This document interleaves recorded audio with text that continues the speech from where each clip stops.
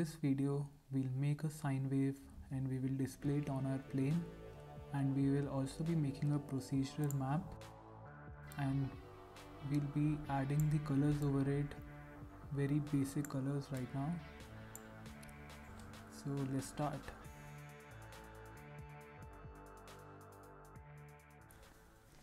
In the project, I have a plane and a material on it. Inside this plane, inside our plane, we'll add a new script. Let's name it SineWave and let's open it in Visual Studios.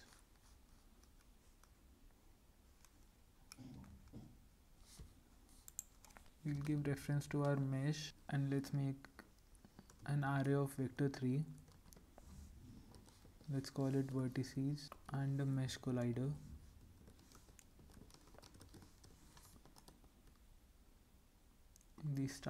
In the start function, we'll say mesh is equal to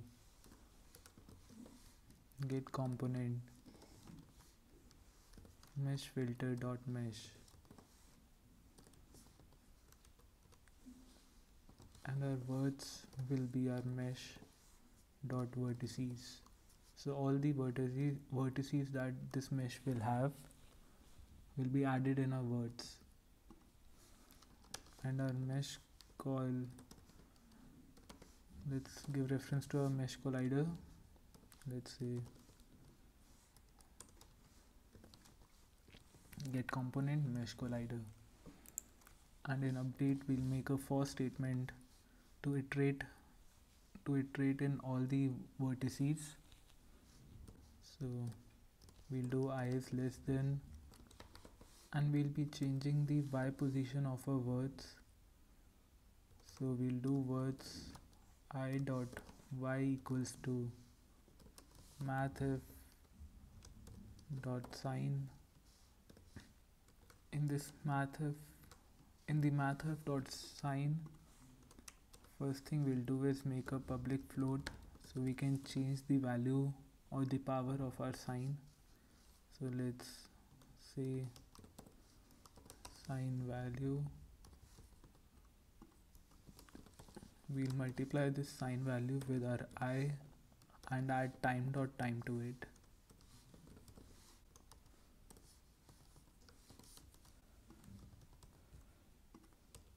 Now after the for statement, we want to say that mesh dot vertices are equal to our words,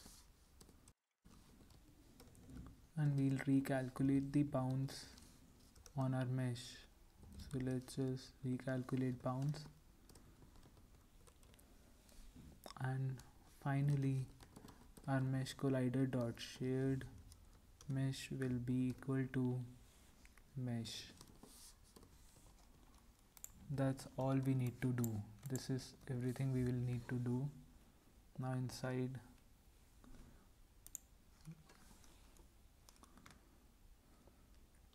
now you'll see it's just moving up and down right now because we haven't changed our sine value.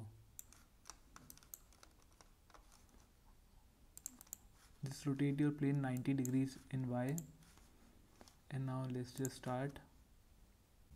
So guys, that's all you would need to do to make a sine wave and display it on a plane. I had a lot of fun with it.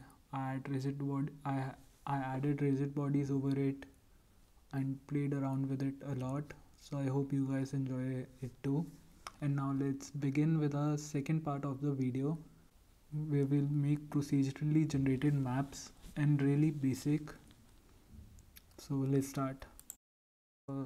Making a procedural map, we won't be using this plane. Instead, I went to package manager and downloaded Pro Builder. You can install it too.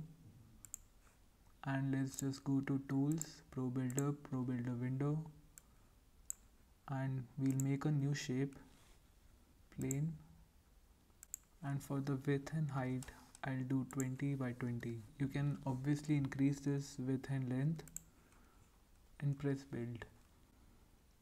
Now while this new shape is selected, you can see we have an option to subdivide the object.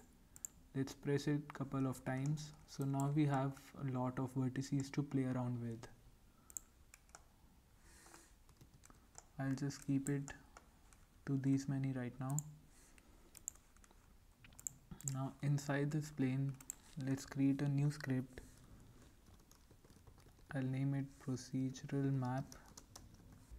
I'll open this script.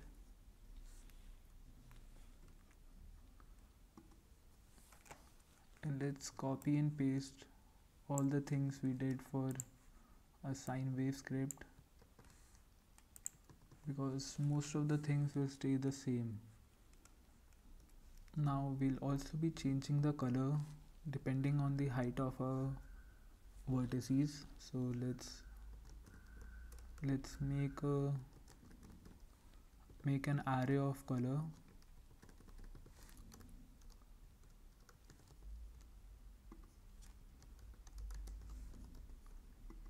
And this will be,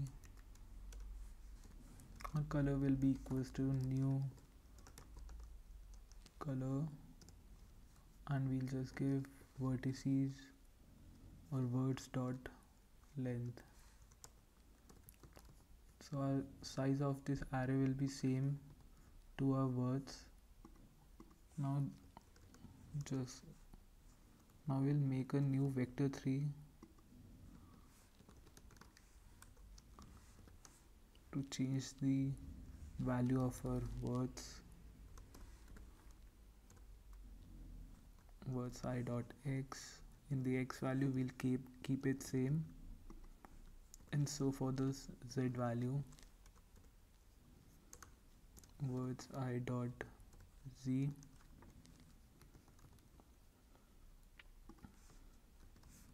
And now instead of using SineWave, we'll use Perlin Noise. We will multiply the x value with our, let's change the sine value and make it Perlin Noise value, and let's multiply it with it, and let's do same with our z value and multiply it with our Perlin Noise value.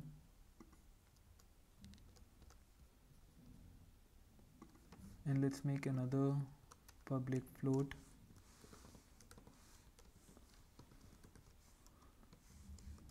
Let's name it power. This will increase the height of our vertices or lower them. And let's also recalculate our normals. Right now we didn't do any changes with the color, but let's go in the start mode. Let's run our project, and let's change the noise value, and you'll see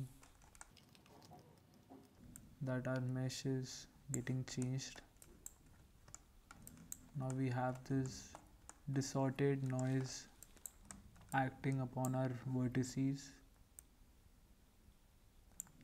You can obviously change both these values to play around with it. Now for the color, I'll hardcode it a little bit. So let's make a new color, and we'll be using this Perlin Noise value again. So let's make a float, and let's say y value equals to our math.f.perlin, and let's give y value, and also let's do mesh.color colors is equal to our color. I hard coded our color value to keep the video short, but you can play around with it and you will get better result. In the similar tutorials in future, I will show you how to use shader graph to edit the color values.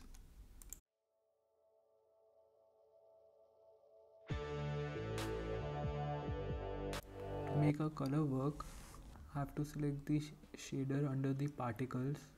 As I'm using lightweight render pipeline, I went to particles and selected lit. Now in the start mode, you can see that we are getting different colors, but it doesn't look nice right now. So we'll change color to color 32. And even over mesh dot colors, we'll make it mesh dot color 32. And now if I'll start, our colors will look much more nice. You can play around with the values to see what fits your game. I personally think this looks great. I did few changes and this is the final output I got. Please like and subscribe if the video was helpful. Thank you.